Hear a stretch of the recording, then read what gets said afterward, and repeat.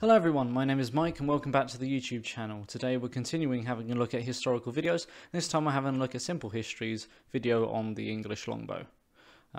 I must also say as well, before any Welsh viewers watching this as well, it should be both the English and Welsh longbowmen, because the Welsh were also incredibly apt archers, and most of the time they served within English armies, so their skill at bow can't be undermined. But archery is a pastime that I absolutely love, both as an Englishman, a historian, and an archer myself. I own several bows, ranging from recurves to horse bows. I love them. Unfortunately not a longbow, but I absolutely love it. That's my plug for archery done.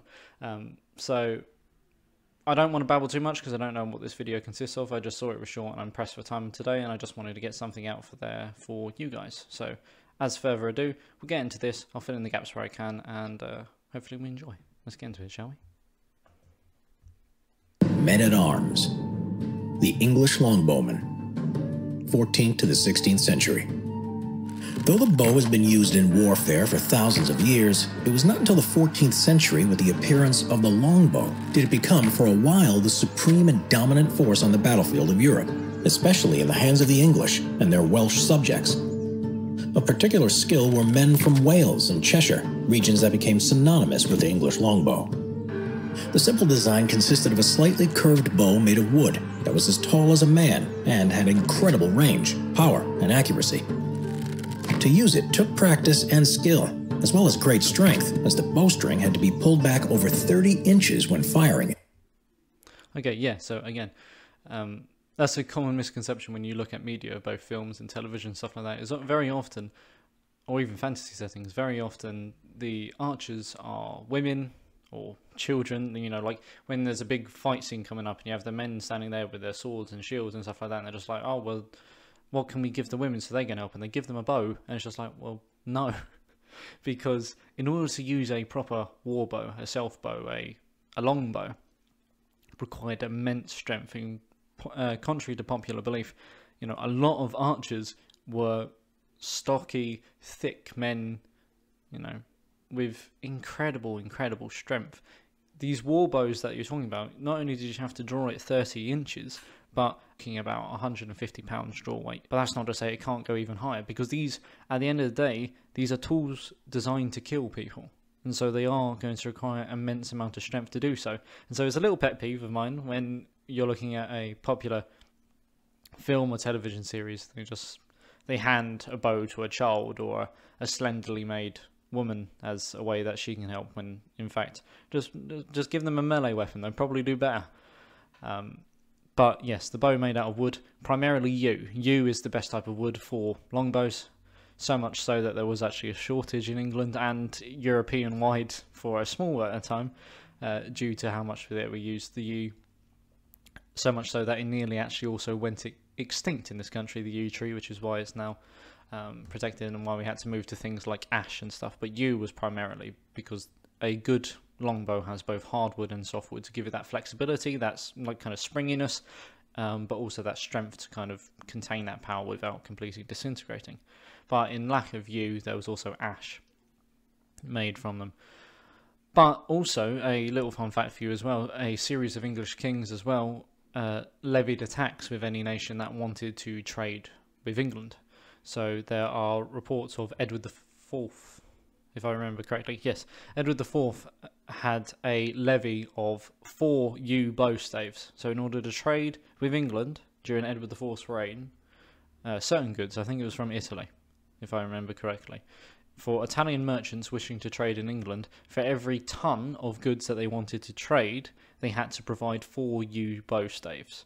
And this would be carried on with a series of English kings like Richard III, from my memory as well, imposed a similar tariff on Malmedy wine, I think, or some sort of wine shipment, and this was raised to 10. So for every butt, I think, of wine that they would sell, they had to then provide 10 yew staves. So essentially, it's a very good political and economical game. Is that you want to trade with England, then not only are you giving us your economic revenue, but you're also providing us with arms should a war happen, which is quite an interesting and, you know, relatively smart way to do your business, I suppose.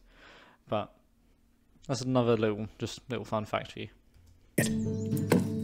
They were made from a single piece of yew tree branch. It took months or even years to produce one, as it had to be dried and then worked into the correct shape slowly over time. Cheaper versions of the longbow were also crafted, but were made from inferior materials and were therefore much faster to construct. But they tended to quickly distort, which caused them to become inaccurate, and they swiftly broke apart. Most of the time, English archers were not operating as a soldier, so they used their longbows to hunt with and provide food for their family. Most saw it as a wise investment to buy the best quality longbow that they could find. The longbow needed extensive training to use, and this was part of the reason it was not widely adopted across Europe. But England recognized the true value of the weapon, passing laws encouraging regular archery practice, and even put in place taxation to help with the funding of the special wood needed to make them. So that taxation is similar to what I said with the tariffs. But also special laws in place. There was laws in England that you could play no other game or activity on a Sunday other than practice with your bow. So that was no form of sport, no really form of kind of recreational activities as we would know other than practice your archery. And, you know, boys done this practically from the age of 7. From the age of 7 upwards, they would train for hours upon hours should they need to be called up to military service, so that if they would do, they could use their bow. And certainly towards, well, inside the 100 Years' War, the composition of archers within English armies rose dramatically. I'm trying to remember from memory as it stands, but towards the kind of beginning of the 100 Years' War period, you had about, maybe the army was made up of about 2/5 archers, and then there's estimates that put it as towards the latter end of the kind of what we know as the medieval period or the 100 Years' War. In some circumstances, this could be as high as 3/5 made up primarily by archers, which speaks alone of its uses. You know, some critics, or not critics, some commentators have called it the machine gun of the Middle Ages for good reason.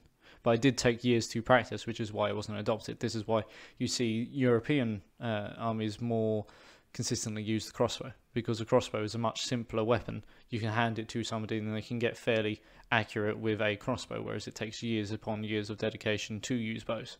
But they both have their drawbacks, pardon the pun, which I wonder if this video will comment on. To show the importance the English placed on the military value of the longbow, at its peak during the medieval era, it was typical that an English army would be made up of over half its number in longbowmen.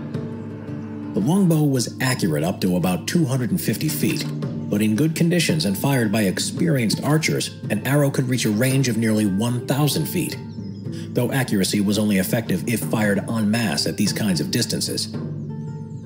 When used in a large formation of rank upon rank of longbowmen, they could be a devastating and effective force, as proved at Crécy in 1346 and again at Agincourt in 1415, where both times the English heavily defeated the French by firing massive volleys of arrows in coordinated unison. So Crécy and Agincourt, some of the most well-known battles of the 100 Years' War, particularly if you're English like myself. You know, Agincourt, Henry V. You know, this kind of underdog story. You know, I mean, Shakespeare even wrote, you know, Henry V put a huge emphasis on Agincourt. And for me to talk about them now would just go on to rambling, so I may well have a look around and see if there are standalone videos that talk about Crécy and Agincourt, because I absolutely adore those battles and tactics. But either way, what you basically just need to know is that in both of those battles, the longbow were pivotal, particularly over the opposition that they were facing. And again, as I said, the longbow's role, obviously, if you are lightly armoured, the longbow can do tremendous damage to you. There's this misconception as well within popular media that bows would penetrate steel armour and stuff like that. That wouldn't necessarily be the case, because you have shields and steel, and if bows penetrated armour that easy, people wouldn't wear that much armour. However, what they would certainly do is they would kill horses, they would break down charges, because at the end of the day you're still being hit with something incredibly powerful, and so it'd throw people off, it would throw riders from their horses, it would kill horses, disrupt charges, and the kind of traumatic, kind of almost psychological impact. You know, there are some dates, again, it's hard to say whether they're truthful or not, or whether it's propaganda or not, but there are some records to suggest that things like Agincourt and stuff like that, the French knights, when they charged, rode with their helmets looking down. So scared were they that the English might be able to put a arrow through their eye slit in their helmet. Of course, that is more likely propaganda than factual accuracy, but is there for a reason. You know, even propaganda has its basis in truth somewhere. It was found that the best tactic suited to using these kinds of archers was to deploy them in large groups and use them like artillery, pounding the advancing enemy with wave after wave of arrows raining down on them from high above.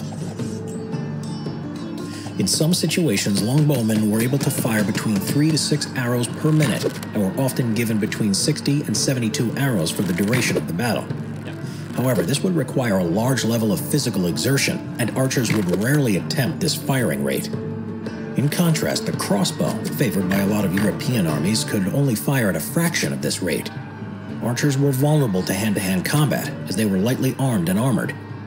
To counter this, they would be placed behind a defensive line of infantry, or a natural defensive geographical feature like a slope or purpose-built ditches. At first, longbowmen were using the highly accurate but expensive broadhead arrows. But over time, these units needed something cheaper and able to counter the trend of medieval infantry becoming better armored, especially knights. So they started to use heavy bodkin arrowheads on the shafts, which were chisel-shaped and less costly to produce, which was the medieval equivalent of an armor-piercing round, though the plate armor that knights used was still hard to penetrate. By the 16th century, the longbow had well and truly had its day, as ever-improving muskets and cannons were now starting to dominate the battlefield. The last recorded use by actual army units was in very limited numbers in the English Civil War during the 1640s. Though in World War II, an eccentric, highly decorated British officer called Mad Jack Churchill successfully used a longbow along with a sword during combat with German soldiers. And while the longbow as a military weapon became obsolete long ago, it is still popular today for recreational use, such as for hunting and target practice. It also has a special place in English culture, being frequently mentioned in stories featuring the medieval period, and being associated with English heroes such as Robin Hood.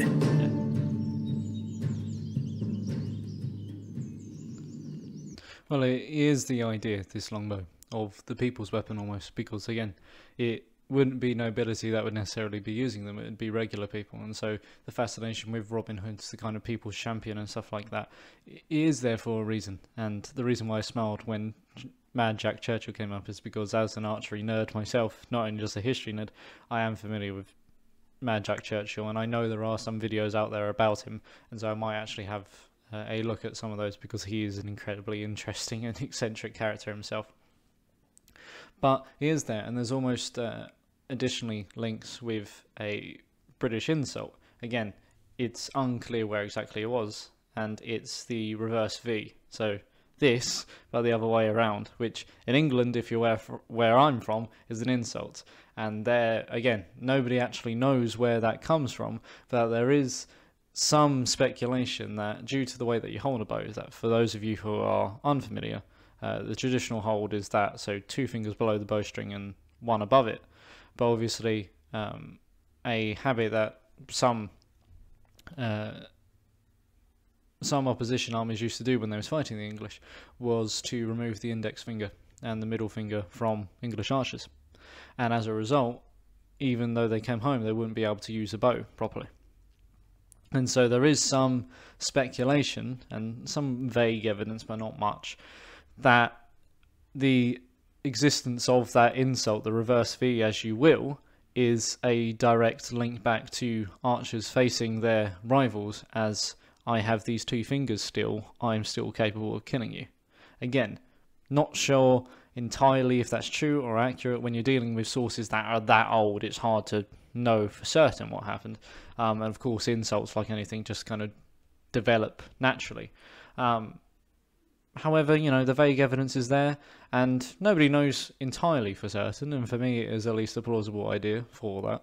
Particularly with the right hand. I'm a bit weird, I'm a lefty, so I do it with my left hand. But fire arrows, that is, not swearing people. Don't do that, kids.